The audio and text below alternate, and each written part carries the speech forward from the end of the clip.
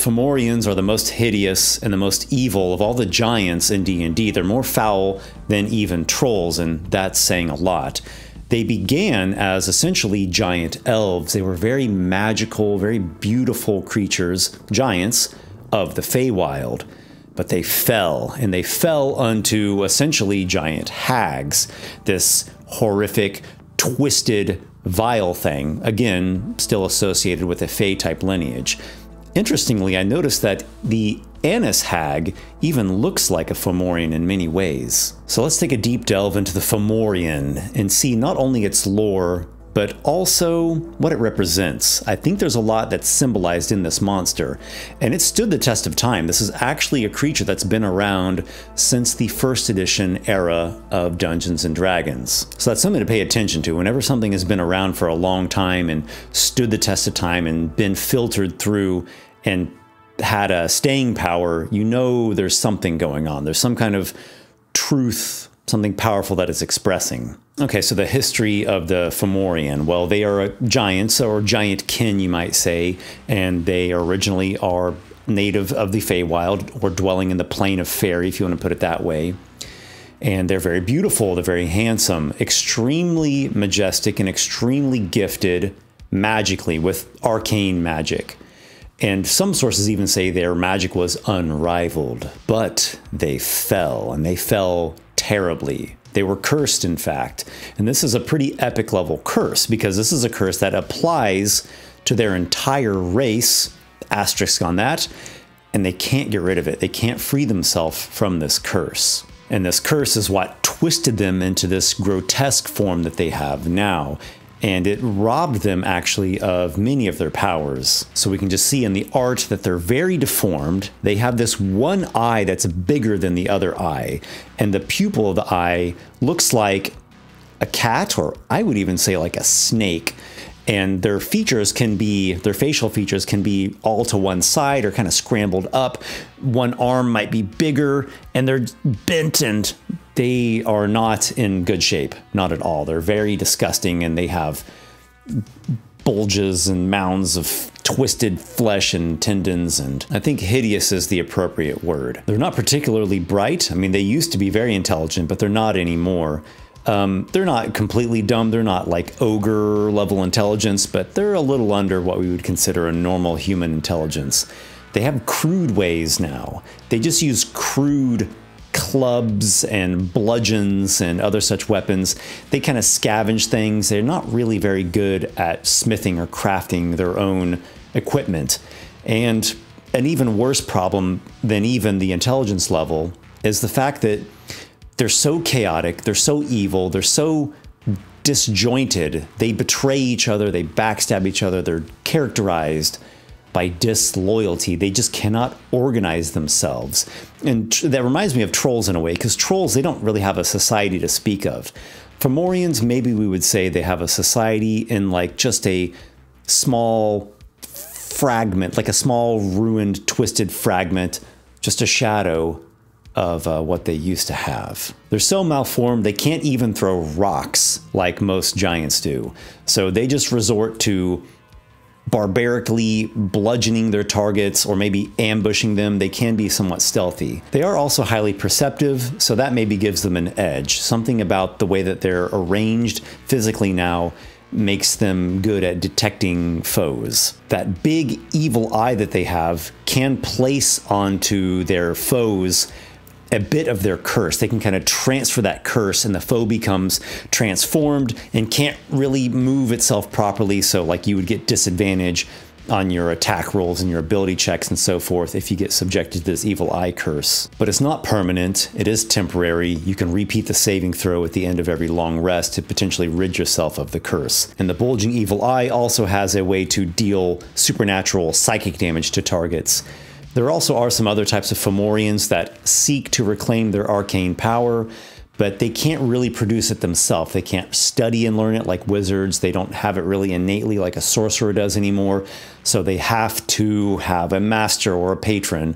So that leads them, some of them, to becoming warlocks, probably with like an archfey patron, or witches in the sense of like the evil witch archetype. So let's get a little bit into their history. Where did they come from? Why did they get cursed like this? So their origin really is an ill-gotten one. They are one of the 4 sons of the goddess Othea. She was a giant goddess. She was the wife of Anam, the Allfather. And Anam is essentially the king of the giant gods, right? He is the highest essence of the spirit of giant. Othea was his wife. Well, she betrayed Anam. She had romantic affairs, romantic entanglements with others, with other gods. In particular, she had one prolonged affair with the god Ulutil. And Ulutil isn't exactly the greatest god out there in D&D. He's a god of coldness, a god of Arctic and polar lands. And their adulterous relationship resulted in 4 giant kin races being born. The Firbolg, the Fomorian, the Virbeeg, and the Vodkin. The Fomorians went to live in the Feywild, and initially they were the most handsome of all the giants. Their beauty was complemented by their abilities with arcane magic. And they had an affinity for elves, or perhaps we'd say Eladrin. This was in the plane of fairy. In many ways, the first Fomorians were like giant elves. But apparently the Fomorians' beauty was only skin deep, as according to the lore, they eventually became arrogant and obsessed with magical power. The evil giant god Karantor urged them to take over the Feywild. A quick sidebar, there is another claim out there. Some say that the Fomorians are actually not the offspring of this adulterous affair between Othea and Ulutil, but rather they are the descendants of that god Karantor, who is a giant god. He is a son of Anam, one of Anam's son, and a god of hatred and disfigurement. So in the Fomorians' conquest, they sought to dominate all other Fey races and to harness or even steal their magical abilities. This was as terrible an idea as it sounds. Powerful Fey forces, of course, fought back and banded together, and those Fomorians who survived the warring were cursed by their intended subjects, such that they became the twisted, vile things that we know them as now. These fallen Fey giants fled into the Feydark, which is the Underdark in the Feywild, though some of them found crossings over into the Underdark of the material plane, so they're definitely present there as well. It's also worth noting that some of the Fomorians actually left the material plane before this whole catastrophe began. So long before this, they traveled to other planes and made other planes their home, and they stayed there, and they actually avoided the curse. So the Fomorians are a cursed race insofar as there are the cursed Fomorians on the material plane, the Feywild, and in the world, and then the uncursed ones, which we can refer to as the noble Fomorians. Now, they're not really that great either. They also have tendencies towards chaos and evil, but it seems that they've been able to stave off the worst of their tendencies and to not fall upon these sorts of terrible dooms, this horrible fate that the cursed Fomorians fell into. And according to the lore, these noble Fomorians do return every once in a while to revisit. They can actually cast the plane shift spell once per day, which is pretty incredible. But it seems on these visits, they don't actually do a whole lot. They're not incredibly active. They seem to just mainly observe things, to maybe get updates on the way things are going in the world, in the plane of fairy, and of course to reflect upon the downfall of their people. So the noble Fomorians definitely are not angels, but they do make some wise choices. And to this day, Fomorians continue to dwell in the Feydark and in the Underdark, making crude dwellings in the caves and the mushroom forests. They adorn their lairs with body parts and paintings of blood from their victims or their foes. They even make grisly trophies by stitching together body parts of the foes that they defeat. So what do the Fomorians represent? Okay, why have they been around for so long? Why do they have this striking effect on us? So there's this common idea that power corrupts. Well, that's not exactly true. Power in and of itself is not bad. It can be used for bad or it can be used for good. I could probably say the same thing about ambition and aggression, and we can associate those things with the Fomorians. They were exceedingly ambitious and aggressive, and they channeled it in a bad way. They tried to dominate and enslave the Feywild. They tried to kill all those who stood in their way. But ambition and aggression can be harnessed for productivity. That energy can be channeled for constructive means. Power is simply the ability to effect a change. So you can effect change for the good. You can harness your energy and get into action and do something that is going to be of benefit, a benefit to yourself and to other people, and to the world, and so forth. Maybe a better way to put it is that power reveals. It reveals who someone actually is inside, and it amplifies that. It amplifies their true self on this broader, bigger scale. And there's this association with magic and the Fomorians. Well, magic is power. That's what magic represents, especially arcane magic. It represents that power, that controlling of the natural world, of the cosmos, of oneself, of other people. So we have these two origin stories of the Fomorians. They're either born of this adulterous relationship between the goddess Othea and the god Ulutil, or they are the descendants of an evil god of hatred and disfigurement. So if we take a step back and we look at the Fomorians' personality and think, what does the Fomorian personality represent? What is it saying? I see some things. One is it's saying things are insufficient. Like their first origin story is saying, my marriage is insufficient. And then the second origin story is saying, the order of things, the divine law of things is insufficient. You know, I'm not getting what I deserve. I'm not getting the good life that I should be due. I'm getting the short end of the stick. Then through pride, that connects to, and these insufficiencies that I'm suffering from, or I'm a victim of, they're not my fault. It surely has nothing to do with my own shortcomings. It's not that my behavior is lacking. It's not that I'm not living up to my potential or I'm not doing the best work that I could be doing. No, it's not that. The problem is with the world. The problem is with the divine order of things. And then if we think about their divine parentage, and remember that gods in this sense, like in mythic storytelling and fantasy and mythology, a god is always a representation of some type of personality or some, human element, or maybe a natural force.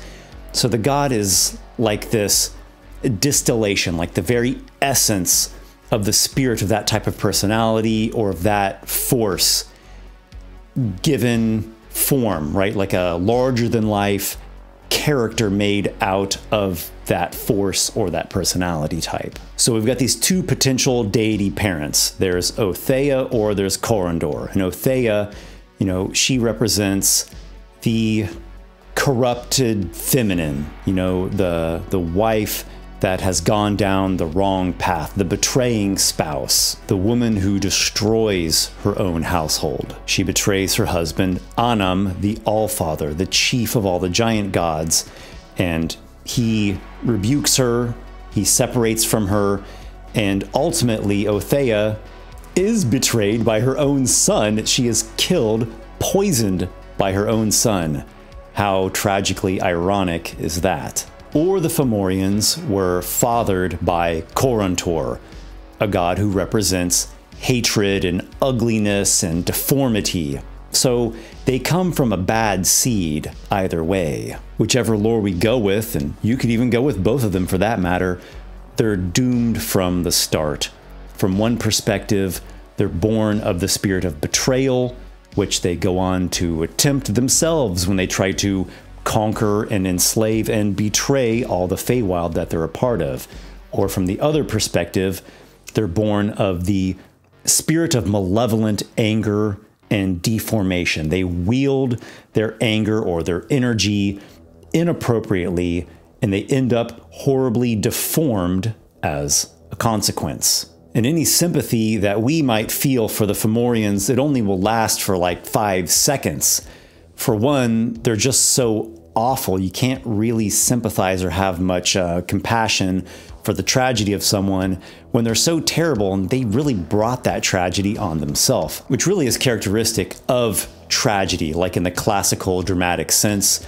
The deep tragedies always are self-inflicted tragedies. And not only are they so awful, we also get this contrast because we can see the noble Fomorians who chose a different path and did not get cursed. Again, the noble Fomorians, they're not saints, but they do show us that you can make choices, and the choices that you make, the decisions you make, have consequences that ripple out for, I mean, as far as we can tell, all of time. The Fomorian has continued on in this same vein since the early days of D&D. And that's where it really comes down to. That power, that aggressive action, the ambition can be put on a good trajectory or a bad trajectory, depending upon the choices that are made, the way that it's approached, the intentions behind it.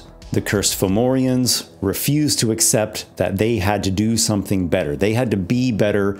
They had to do better work. They had potential that they were not achieving. They went down a wicked path instead, and they chose to try to conquer all, to reshape the world according to their will, the way that they see fit, according to the spirit of malevolent anger. So this monster has stood the test of time for a reason. It has a powerful truth conveyed through it, and it's a harsh truth. If you wield power in an evil way, people are likely to fight back against you, to band against you, to exile you, to curse you. If you let that evil seed grow inside of you, you're going to become something else. It's going to take over you, and you're going to become a twisted mockery of what you once were. You're going to grow into arrogance and a kind of loathing for the order of things, and that is going to make you a hideous, grotesque, cave-dwelling, shunned, deformed thing. Even if you come from very bad parents, that does not give you the right to do wrong, to lash out because of the unfairness of life or the supposed insufficiencies of the world. Instead, you can have a bit of humility, and you can also channel that anger as productive energy to work on yourself, to improve your behavior and the quality of your work. The truth is, things aren't always fair. Sometimes the dice just give you a natural one. So you can get really bitter and mad about that and lash out, and that's going to make everything worse. And everybody else who's at the table, that's going to worsen their experience, and people aren't going to want to play with you. Or you can take it in stride. You know, take it with a little bit of grace or a little bit of humility, or at the very least, just kind of a baseline maturity. Then your focus can be instead not on being bitter about the unfairness, but what can you do better? You know, maybe get a better plan or try to focus on the things you can control the next time your turn comes up. So that's the Fomorian. He thought he was the best, the most beautiful, the most magical, the most powerful one around, but inside had a festering seed of corruption. And he kept going with that. He followed a spirit of hatred that led him to a terrible downfall. And to make things worse, the Fomorian continued in that same trajectory. He doubled down with his pride and resentfulness and revenge, staring accusingly with his inflated ego eye at everyone else, instead of looking inward and self-reflecting on all of the hideous ways in which he did wrong. I want to say a quick thank you to everybody who supports me over on Patreon, especially these fine fellows that compose the Patron Council. And if you yourself have not yet taken a look, check out the link down in the video description. There are different tiers. There are free things every single month as well. I put out a bunch of content to help enhance your adventures and your campaigns and your games. I wish you balance, my brave companions. I hope you can walk that line between confident action and humility and the self-reflection that is needed to continue to improve. So may you continue to grow and to improve. And as always, may your adventures be many.